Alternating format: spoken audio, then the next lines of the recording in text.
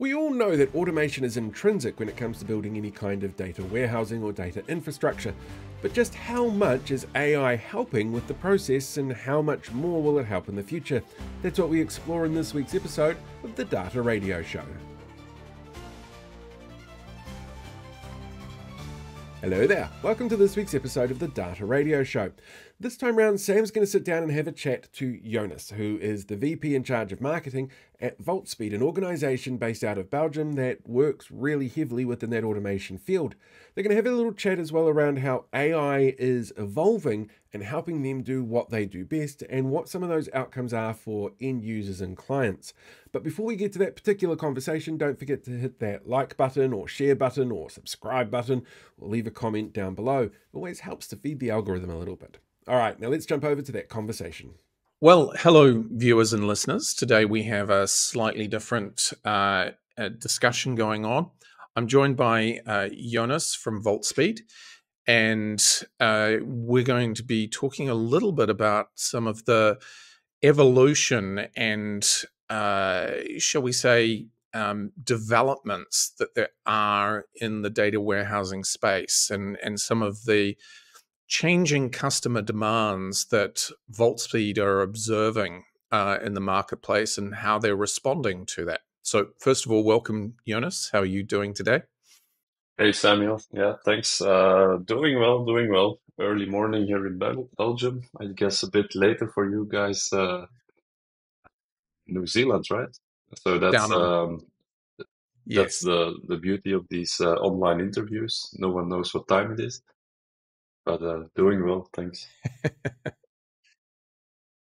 All right. I guess the world of data and AI engineering is moving at a tremendous pace at the moment. I guess one of the questions that I've got for you are, what are customers, and when we're talking about customers here, it's data engineers, data analysts, data modelers, etc. What are they coming to Vaultspeed and asking for that's different to before? I guess they expect more from the automation solution than from the automation vendors. Whereas, yeah, before a few years or the proposition that Vaultspeed really started on was data vault automation, right? And data vault also automation can be used to build a comprehensive integrated layer of all the data sources that you have in your organization. And that's great. It's a perfect pattern. You can automate it very well. So our offerings were based roughly around that. And we also, over the years, developed some capabilities downstream into the presentation area where we allowed people to code their own automation templates, say, for their own business logic or the modeling that they wanted to apply downstream. But people keep asking us more there. Focus today is on the data product delivery. Especially if you already have a data vault built out, then the next step is always, how can we deliver our data products, our marts, our whatever applications you're trying to feed with the data? How can we feed them as fast as possible with the highest quality possible? So yeah, we get a lot more demand from capabilities downstream, and also the way in which we deliver them. The coders are typically happy with a solution where you could code your own template, but there's a lot of people that are a bit, refrained by that. They also want some more graphical capabilities in there. Well, I suppose that's one of the things with the emergence of large language models and chat interfaces and prompt engineering, is that there is an increasing demand for no-code, low-code types of environments. So I guess that might be a dimension to all of this. And I imagine that the demand in terms of the diversity of use cases has gone up, and there's a requirement for greater agility as well in delivering data products.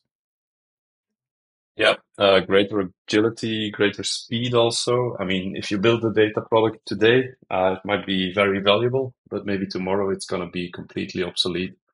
Um, and again, if you have a solid foundation there with Data Vault, that's like the perfect, you're set up for success already, but you're not there yet, right? You need some additional capabilities. And yeah, that's something we have seen. I mean, the past 5, 7 years, let's say, we've been all talking about data mesh and how we should deliver data products on a shared infrastructure, but with distributed teams. We don't necessarily have to, um, yeah, have to be that tightly aligned anymore. Everybody can do whatever they want. Yeah, honestly, that has delivered some success stories, but not necessarily always. So that's also why we kind of those two streams together. Let's say the fact that people ask for more and more quick delivery in the business layers. Let's say the presentation areas is where we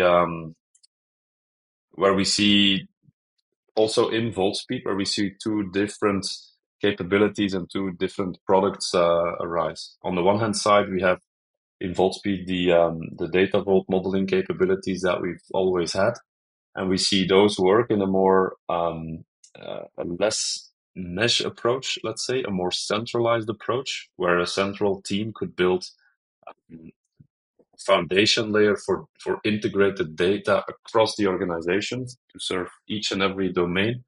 And they could do it and they could keep up with the demands of the downstream domain teams because of automation, because of the fact that they have automation capabilities in place with Data Vault.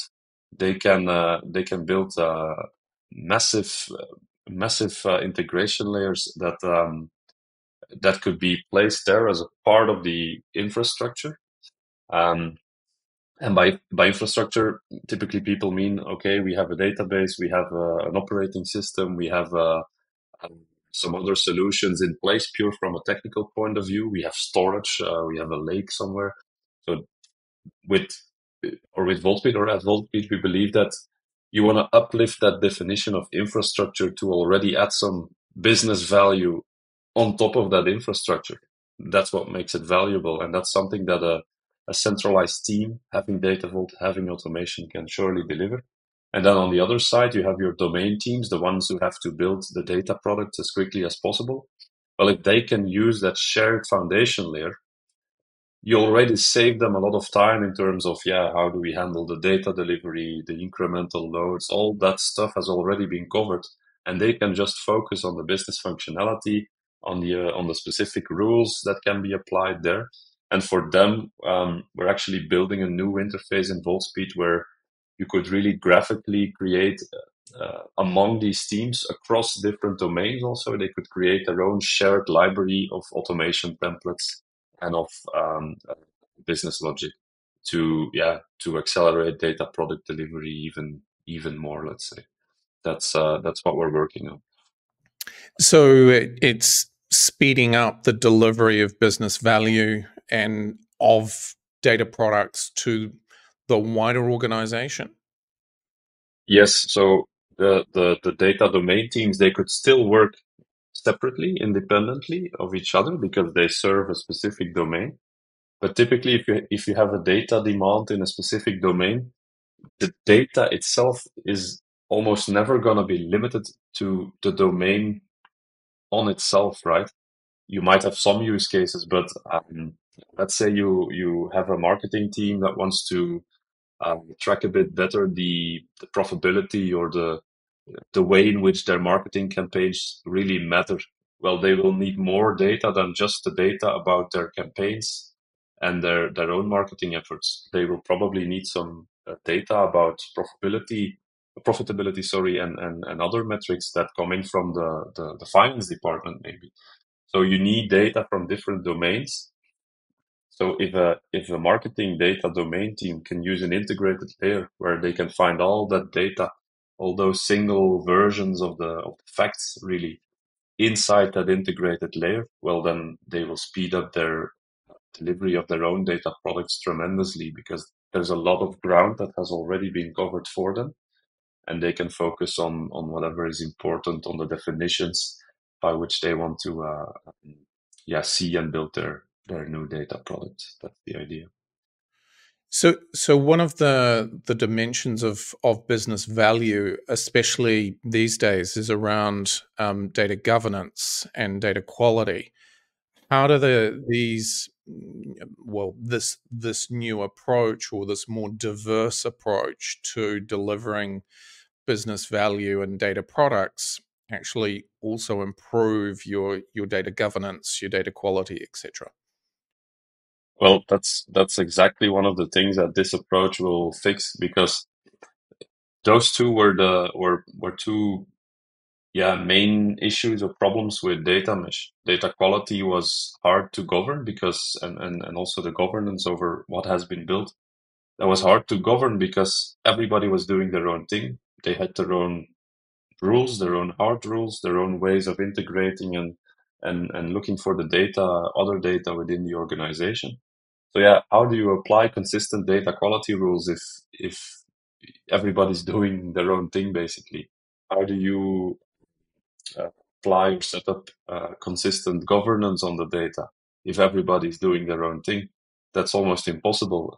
Even more, some regulatory requirements. How do you make sure that within every single data domain, everyone applies by those requirements of GDPR or the other versions of that exist around the world? That's almost impossible to achieve. Now, if you have a centralized layer where those things can already be safeguarded, that makes it a lot easier for your domain teams to safeguard those principles as well. And in terms of data governance, my opinion is always, if you want to make data governance possible and easier to implement, you have to start with the structure and you have to start by reducing the complexity of your data itself, and that's something you can do by integrating it and by having a central team that is in charge of delivering that integration model that adheres to your business model, that everybody in the organization should be able to understand, if they also understand and work by that same common business model. Right. And what sort of evolution are you seeing in terms of the demand for data products? So you touched on how Data Vault was kind of the central core of an approach, but more recently there've been different schools of thought around the integration or a hybrid approach using data mesh and now data fabric as well. Yeah, so data mesh is has been around a bit longer. Data fabric is a principle that has been coined by Gartner, and I've seen some presentations on that. Honestly, I kind of like it. Fabric is organized and centralized around activation of your metadata, even to an extent where you would have something that we would call proactive metadata. So metadata that could warn you upfront, and that helps you make sure that certain things that you don't want to happen are, you make sure that they just don't happen, because you have like an early warning system for issues and problems that could arise. Proactive metadata. They focus a lot on automation and all those things. So honestly, if we would combine both fabric and mesh together, we see it more in the same way, and it's also an approach that was put forward by uh, one of the Gartner analysts that I saw presenting in London this year on their data analytics summit event in May. They put forward that the delivery of the data, the delivery of what we at Vaultspeed can see as that centralized foundation layer, should be built and governed more in a fabric approach. Automation, metadata, those terms have to be top of mind there. And then the delivery of the specific data products then can be set up in a more mesh approach. And honestly, if you map that to the architecture that Vaultspeed has always recommended before, that could actually work pretty well. And yeah, that's how I would structure them together. And to what extent do you think working with large language models that's driving some of this more flexible approach to the use of data and how you deliver data products? I think it definitely matters. It applies to, or it's part of the reasons why the speed of the demands are always increasing. People get new ideas more often, see new potential value drivers more often, and yeah, for example, if you would you have several applications today working on more business users could query data, not by writing the standard SQL that we've all been writing for the past 30, 40 years, but the actually using plain English to ask a query to a database. Yeah, the problem is, how do you structure the data? How do you build your specific data product in a way that the AI application is able to do that in a consistent and proper way? I saw a presentation on Tuesday from someone who had studied a bit on this topic, and yeah, he raised a lot of issues and a lot of problems that an LLM could have querying a certain data set. Let's say you have multiple paths between two entities. You have like the delivery address and you have the invoice address, something like that. Yeah, if you don't give enough context to the LLM, how is it going to be able to give you the right answer by following the right path down the data model? That's not easy, and I think accelerated data product delivery, accelerated structures that could feed the applications in a way that they would hallucinate less often. Yeah, definitely one of the reasons why we get more and more demand on the delivery side. Yes. Right. Okay. And maybe to sum it up for listeners and viewers, what three things should they take away that Vaultspeed is committed to enabling them to do more effectively? Yeah, we believe that it's indeed about delivery. That's the most important word that we hear today around the office of Vaultspeed. So it's about delivery. It's about enabling people to make that delivery happen. And it's also about support from Vaultspeed. We've always believed in a strong embedded support within our solution that that basically puts the problem on our end if there is any issue with Vaultspeed templates, for example, for the data vault methodology. That's our problem. It's never the customer's problem. Those kind of things. Because if you go or you start following the path of automation, you've decided in your organization you want to do automation. Yeah, it's not that easy, right? So very often you come across issues that take quite a long time to solve if you have to solve them on your own. Yeah, we believe that some of these issues or a lot of these issues have already been solved by someone before. And yeah, people shouldn't reinvent the wheel or do stuff that isn't going to bring them direct value. Customers of Vaultspeed should be able to focus on building their specific business logic, their specific uh, answers to the problems that their business users have. That's where they should focus on, and less on the nitty gritty details of delivering data indeed into an integration layer. That's something that we've been doing for the last 20 years, and it's something we want to share with our customer base.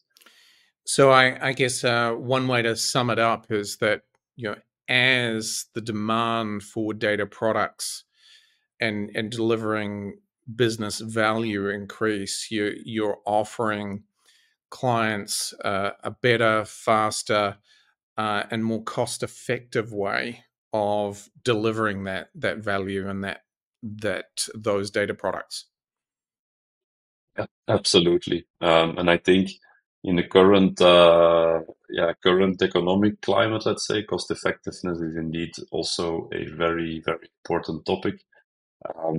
We've been working a lot around ROI use cases, and the cool thing is that we have a track record, let's say, a benchmark database on which we can do some proper calculations there, just to see how cost effective it is compared to building your own automation or other solutions out there in the market. So yeah, that's an important one, but it comes also with the delivery. Yeah, cost effectiveness is one thing. Being part of the solution to drive value is another one. And if you can do both at the same time, yeah, that's where you want to be, right? And that's where we always try to be with Vaultspeed. So from a market pressure standpoint, what are you hearing from clients and customers? That they're under pressure to deliver more and at a lower cost, or in what ways are the screws being tightened, shall we say, in terms of cost management? I think cost is an important one. Sometimes people come towards us indeed, and I think it was in June I had a conversation with someone, and he told me that they had built a planning and they had put it forward to their boards or their board of directors to build out a data platform, let's say, to serve certain needs that the company really needed. And they told them that the entire project was going to take around 2.5, 3 years. And their board said, well, that's way too long. So either we can make that shorter, or otherwise we're just not going to do it because it's too long and it will cost too much probably if you need to have a workforce build out that thing in 3 years. It's going to be too costly and we won't see the value soon enough. So that was their problem. And their only way out was indeed finding ways to speed these things up, which is of course why they started looking into automation solutions. Yeah, I suppose the compelling event, as they talk about in terms of sales, becomes important. Like it's not unusual for projects to not get the funding because they're not the time to value is too long, and the perceived risk that's associated with not doing it is not that great. Yeah, indeed. And I mean, a lot of what we perceive today as value also automatically contains the element of speed. And that's exactly because of the risk. Because if I tell you, hey, I'm going to, let's say I'm a car salesman, and you come to order a car in my dealership, and I tell you, the car is gonna be delivered in 2 years, and you're gonna be like, the car automatically becomes less valuable to you because what the hell, 2 years? That's a long time. And second, you already also perceive the risk of the value it might have when it gets delivered. Let's say you wanna buy an electric car. There's a lot of technological advancements in the electric car industry. So if you get a car that was built on paper today, let's say, with the specifications it has, and it will be delivered in 2 years, you will have an old car. That's simple as it is. So that's you could draw that parallel into the data product delivery business as well. I mean, if I'm going to tell you, you will have a data product in 2 years, how as a business unit manager will you be certain that it's still gonna have the perceived value that you think it has today? Yeah. Difficult to say, right? Yeah, and I guess this is one of the effects of the widespread, I won't say adoption, but the use of AI in and how it's changing paradigms around value and perceived value. Because using your analogy or example there, it takes 2 years to deliver a data product, that you're starting to see AI models do similar sorts of things. Obviously, not the same thing, but in a fraction of the time. So there's this perceived issue. Well, actually, coming back to your point around time is actually part of the value proposition there. That by choosing to do nothing, there's a good chance that some AI tool that's in development at the moment in some startup may be able to actually solve that particular problem in a different way completely in 2 or 3 months' time. Yeah, true. On the other side, I think a lot of the discovery of what AI can mean for us is still happening. What is interesting to see in the last couple of months, you had a lot of let's say stocks on the stock market related to the AI industry. Yeah, there's a bit more. I think the first wave of hyper excitement was a bit over. The hype. There's still a Yeah. hype. I don't think the hype is over yet, which is okay. Yeah? That means people are still interested and people still want to learn more and investigate more. But there's some sort of realistic. The more realistic views are also entering the entire domain. Let's say, like, how realistic is it that we can solve this use case or this use case, or are there enough use cases that make sense or would have any value today? There are, but people are starting to see also some of the problems more, some of the issues towards value, and that's what we've seen on the stock market. That's an immediate reflection of that realism that was kicking in, let's say. I had a good conversation with an analyst a couple of weeks ago, and he said that he made a statement there saying that, well, we shouldn't try to boil the ocean with AI, meaning that AI has applications in which it is very good and where we should definitely use it, but there's also some applications where where it's probably not worth using an AI solution to fix our problem. So yeah, not boiling the ocean and really thinking hard on where it can deliver the most value, I think, is an important task for anyone who's working with AI and trying to solve problems with AI. Yeah, I guess it's a tool that has its place in certain situations. I also perceive that it is altering business models, though. That's one of the things that's a little bit different about AI. And I suppose that's true of any digital technology, that there has been, that over time it has altered business models. That's the whole point of digital business. So yeah, it's a question of over what time frame.